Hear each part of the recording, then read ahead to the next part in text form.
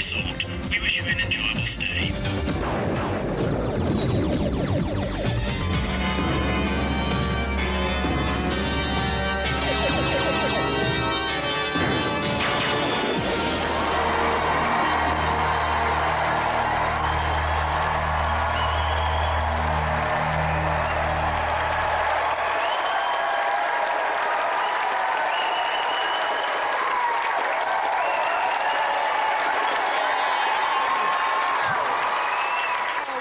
Show.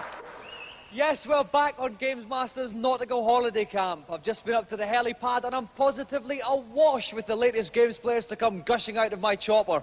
So let's begin our spriteful soiree with a little trip to the GamesMaster. Greetings and welcome to the Games Rig. The first of this week's Jolly Japes is a prehistoric romp amidst the dinosaurs and pterodactyls of Joe and Mac, Caveman Ninja. You will need to negotiate the tricky first level in less than 90 seconds. A stern test of Neanderthal mouse. Best of luck.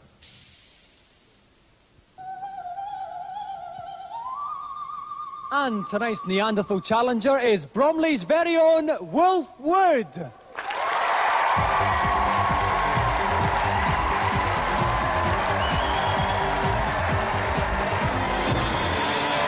Welcome, Wolf.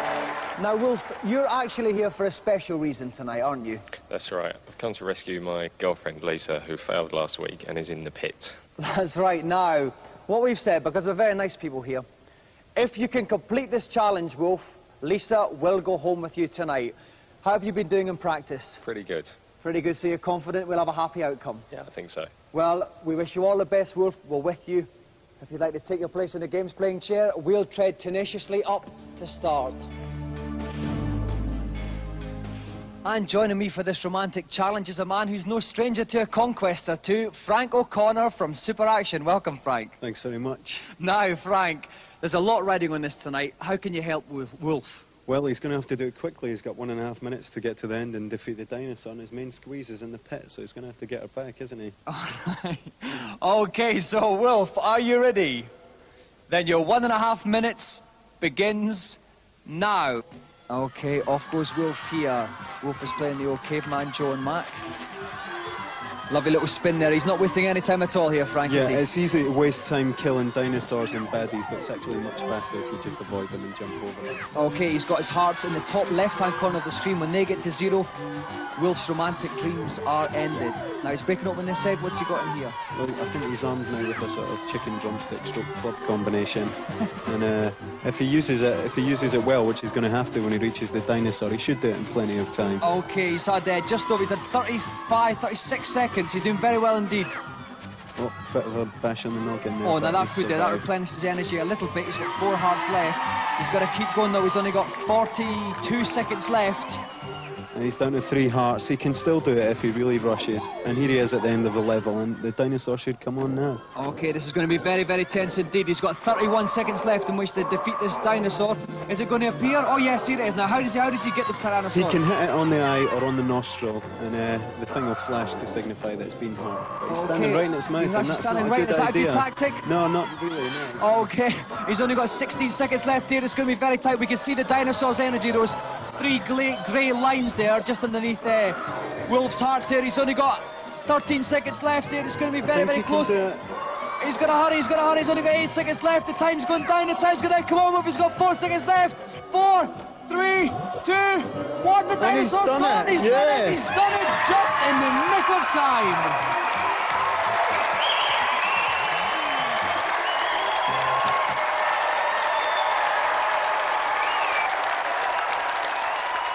Well done, Wolf. Excellent display there. It did get very tight at the end. Was there ever any time when you thought you were going to have to go shopping for a new girlfriend? Over the water was difficult. But you did it at the end, and as a result, not only have you won the golden joystick, you have won a prize worth more than 1 million golden joysticks. You have rescued the fair Lisa.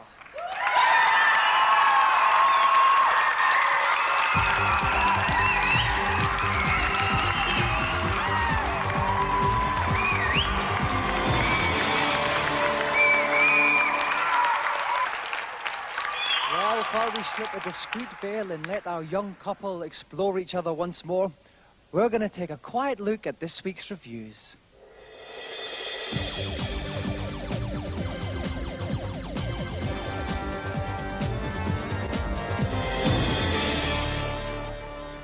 This week we step into the chest-beating moccasins of heroes everywhere and delve into arcade adventures. First up, get back to your own dimension in time for El Dorado in another world.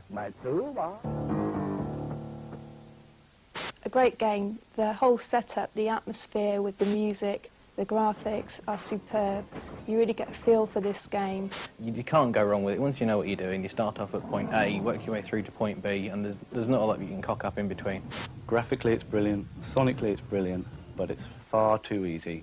A day's play just ain't enough at this price.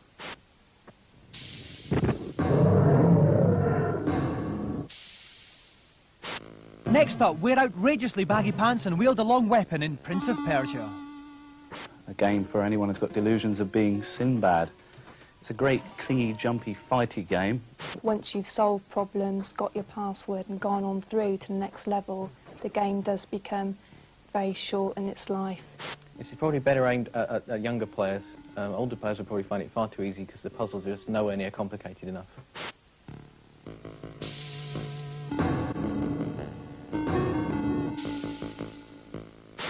Finally, the much-heralded sequel to Another World hits you where it hurts in a rather technicolor manner in Flashback. From the same mould as Another World, but definitely a lot more interest here. Zapping, jumping, shooting, leaping, flying, and generally rebounding off lots of hard surfaces in the hope of getting back to dear old Milton Keynes. It's got some of the best animation and graphics I've seen for a long time on the Amiga.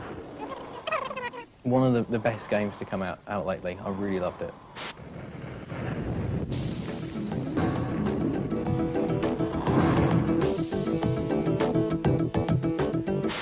Now for this week's feature. It's all very well gathering round Grandpa's organ for a sing-song this Christmas, but if, like Uncle Ted, you want to bash out some Bach for yourself, video games can help you along with the aid of the Miracle Piano Tutor. Over to modern-day Liberace Richard Bonfone to tinkle some ivories. Best thing about the Miracle is you don't actually need a piano, because it actually comes with a keyboard, okay?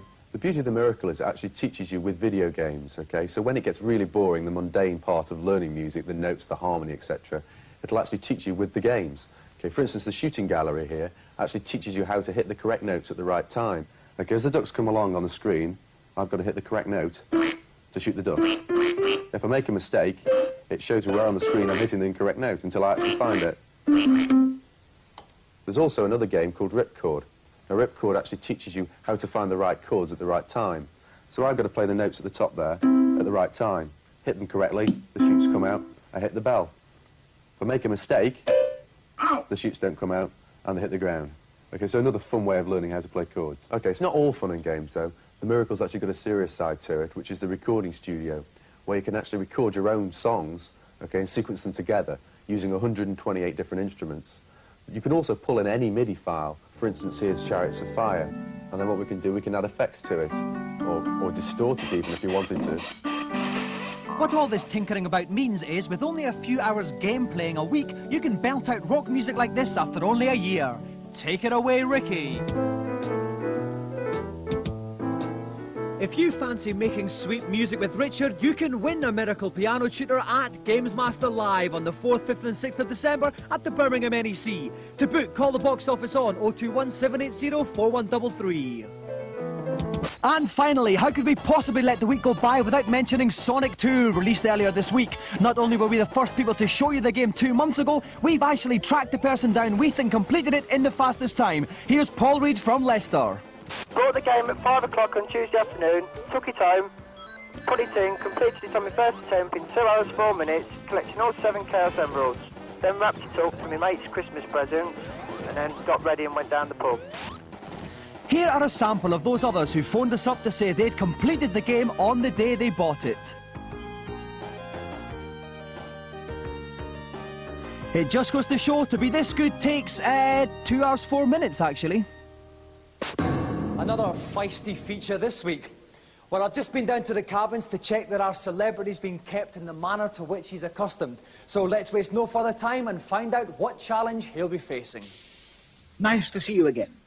For tonight's second challenge, I thought we might retire to the billiard room for some green baize action on Archer McLean's pool. Each contestant will have 1 minute, 30 seconds, to amass the highest possible score. Please don't forget to chalk your Q-tips. Rack 'em up.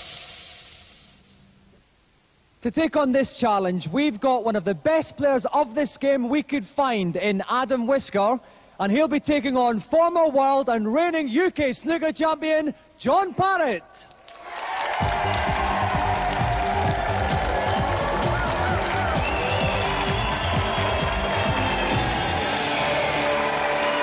Welcome, Adam. All right, John. Right, now, Adam, you are one of the best players of this in the country. You've got 1.5 minutes. What kind of a break can we see from you? Well, in practice, it's been in mid-20s, but under such tense conditions, I don't know if I can do as well. OK, well, conditions are certainly tense. You're playing against one of the masters of the green baize. John, how does this compare to the real thing? It's very, very good, actually. It looks very, very lifelike. The cue action's probably a little bit better than mine, but I'm hoping I'll do quite well, but I think I'm up against it today. OK, then. Right, Adam, if you'd like to take your place in the game-playing chair. John, if you'd like to hang on behind. And we'll get ready to start. The GamesMaster Pool Challenge is based on Archer McLean's pool. You may remember him as a challenger in the first series. He's helping me commentate tonight. Welcome, Archer. Thanks very much. Now, any tips you can give our players tonight? Well, just be very quick round the table, really. They've only got 90 seconds, so it's not a lot. OK, then. As Archer said, 90 seconds to score as many points as they can. Adam, are you ready? Then off you go. OK, he's just going straight for the 6. And off he goes. Oh, first lovely ball in. first ball. Brilliant. Nice one. Good start, and 1 minute, 11 seconds left. No, he's got to be really quick with these shots, because some of the long ones can take 20 seconds. That's only 4 or 5 balls. Yep. Now, what's he going for? 8, 5. Safe shot. OK, he's lining up the 5 here. It should be quite a straightforward shot into the bottom right corner. And is he going to follow it? What's he put on that? Oh, a little bit left. A little bit left on that. Oh, no, is it going towards the pocket? No, it's just... Oh! Very, very close. Hovered about in the pocket there, but kept out. So he's got 57 seconds left. 6 into the middle. Now, if he uses a bit of spin on this, he can get down for the 9. That's right. Is he going to try that? Is he put a wee bit? He put a wee bit of spin. Oh, excellent. Yes. Nice position as well there. Absolutely straight on. So Adam has the score of 17 with 40 seconds left. He's trying to 5 here. I think we can zoom back a bit. Now, what's he going to come on to? Is he going to screw back for the 6? He might come back off the top cushion for the 8 there. Oh, right, I see. Let's see what he does. OK, he's got to be quick. Bit of spin. Yep, lovely. Okay. Right off the cushion. Excellent. A little bit of an unfriendly kiss. He's down on the ball. No, he's come off the ball cushion, so he's all right. Left. OK, he's got 21 seconds left. He's scored 22 points. He's going very well, Archer. He's got enough time to slot another one here. Shot. Long pot here on the 7. He's going to have to hurry. He's got 12 seconds left, 11 seconds. Excellent. Yes, he's caught it. Excellent. 8 seconds. Now, come on, Adam. OK, 6 seconds. He's going to have to really hurry. Will he be able to get another one? He's quickly going through. He's turning the angle. 2 seconds. 1 second. Out of time. Well at the end of Adam's minute and a half, he has scored 29 points. If you'd like to see if John Parrott can master that incredible score, join us after the break.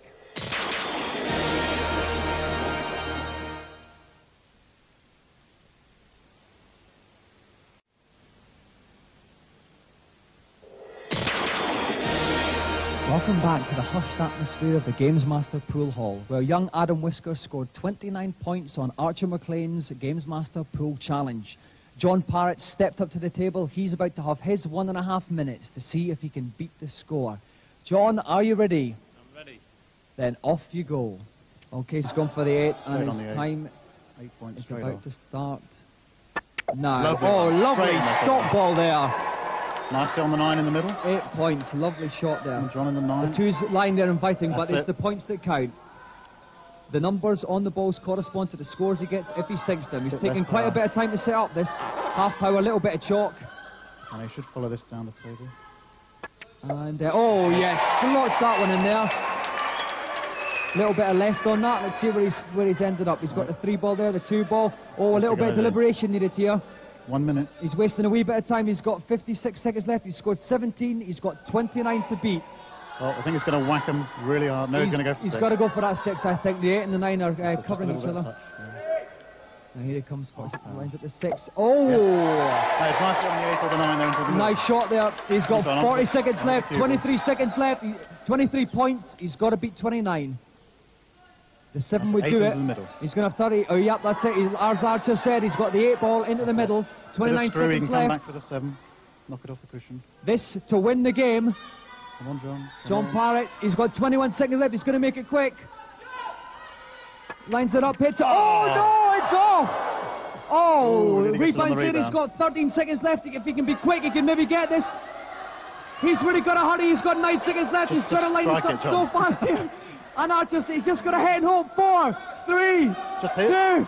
Out of time. No. John Parrott gets 23 points. It's not enough, so tonight's winner is Adam Whisker.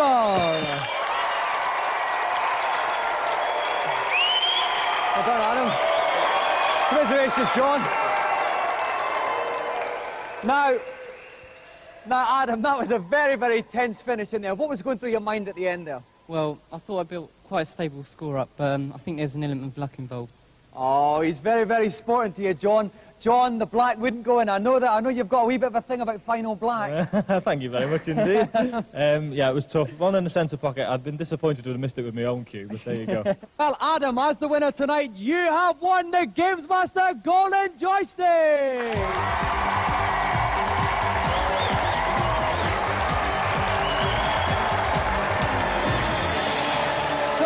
Let's have another round of applause for our winner, Adam Whisker, and tonight's special guest, John Parrott.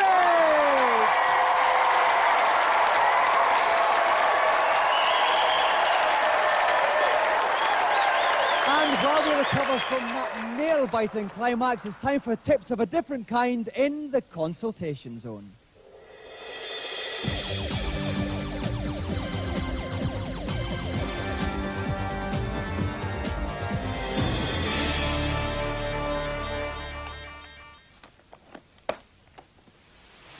Hello, GamesMaster. Welcome to the consultation zone. How can I help you? On Super Mario World, I can't find the Green Switch Palace. Can you tell me where it is, please? Oh, yes. I'm rather fond of this one. Travel through the underground world of Donut, Plains 4, and beyond the green exit pipe, you'll find 4 blocks going up in a diagonal. If you're unable to fly, collect a Koopa shell, hurl it at the 4th block, and a vine will take root. Climb this to find the Green Switch Palace.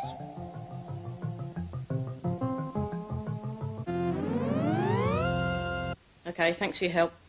I hope it gives you much pleasure. Next, please. Hello, GamesMaster. What's your query?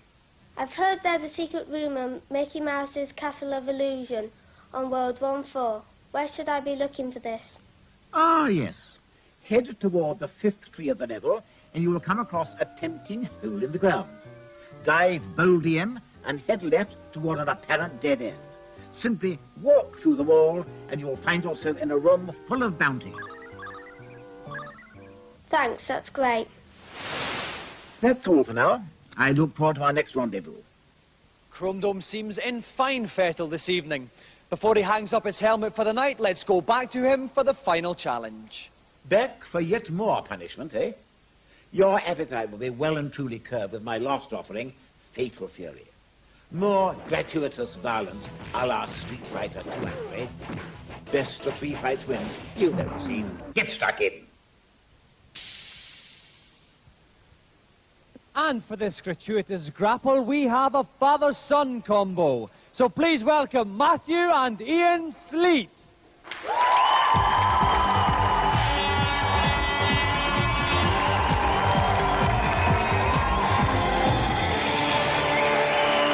Welcome, Matthew. Welcome, Ian. Now, Matthew, do you often play your dad at home at the Not games? very often. Not very often. So you expect to give him a bit of a thrashing tonight? Yep. Okay. All right, young Matthew's very confident there, Ian. Are you going to show him a thing or two? Well, I've had some special lessons, and I think he's going to go home with his tail between his legs. Okay. Well, good luck to the both of you. Matthew, if you'd like to sit in the left chair, Ian in the right-hand chair, we'll get ready to start. And keeping me out of harm's way tonight is GameZone's Vivian Nodge. Hello again, Vivian. Hello again, Dominic. OK, now this is quite a tough game. Any general fighting tips for our two competitors? Just to keep moving, ducking and diving. Generally, just try as many different types of moves as possible, really. OK, then. Matthew and Ian, are you ready? Yes. Then off you go. OK, young Matthew's on the left-hand side. He's playing Joe Higashi in the gold shorts. And his father is in the white on the right, playing Andy Bogart. Now we've got two energy bars at the top right-hand corner. They're going to go down, Vivian, aren't they? They're going to go down. Whenever they're hit, their power goes down. You can see the player on the left seems to be losing, but oh no! Oh no, but Matthew got a nice big hit. That one's flashing. It means one more hit and he's down. Oh yes, and that's him down. So Matthew wins the first bout. So we're just about to go for the second bout here. Matthew is one bout up. Okay, let's wait and see. Off the little roundhouse kick there from Dad. Didn't quite make it. Matthew got a lovely elbow in the stomach. Oh no, that's two hits. He's not getting close to him, is he, Vivian? He's not. Oh, nice one. He's on the ground. Oh, and that's bringing it more into shape there.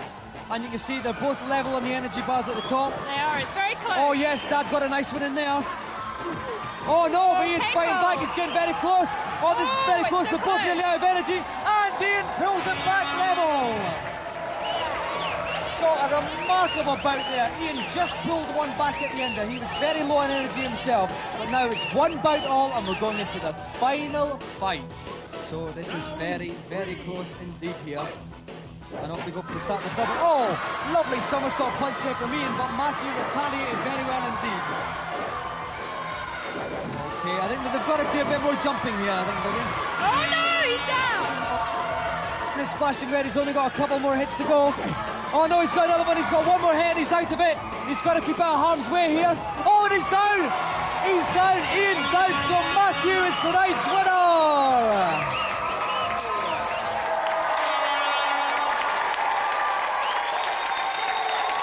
Well done, Matthew. All right, congratulations, Ian. OK, thank you. Thank you. Now, Matthew, you got off to a good start, but your dad pulled it back in the second bout. Were you frightened at all going into the third? Nah, I knew I could beat him. OK. All right, now, Ian, brilliant comeback, but what was Absolutely. the deciding factor in the end? I'm carrying an old injury at the moment, and it started to tell in the third game. Ian, I can sympathise. Thank you. OK, well, Matthew, because you're the winner of the fight, you win television's best prize, the Golden GamesMaster joystick!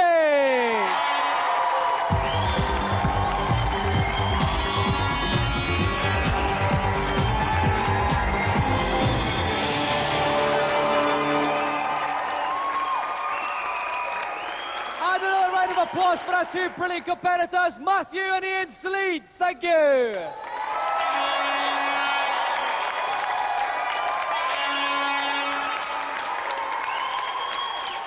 Well, that's it for another show, but never mind. Auntie Marisha's been slaving away in the canteen all day, and she has produced a sumptuous king prawn and oyster and black bean sauce. We're certainly going to enjoy that one tonight, and we'll see you next week.